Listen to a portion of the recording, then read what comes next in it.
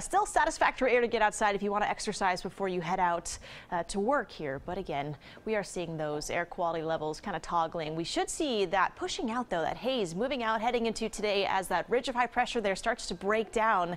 And by the weekend, Saturday morning, we'll see those changes really pushing in again. There's that disturbance that does move in. We're expecting cooler air to push in, temperatures to drop by later today and also into tomorrow, but also that haze really clearing out with very strong winds from the west, kind of cleaning us out. So there's some good news there. Here's our long-term weather model as we actually head towards tonight even. We may see a chance for a light drizzle in spots around the valley. Most of those showers staying off the coast or just hitting the beaches here by early tomorrow morning. But by about 7 a.m. or so, we may see some showers here across the valley. Most of it staying up in Washington and moving north there. But again, we'll see a chance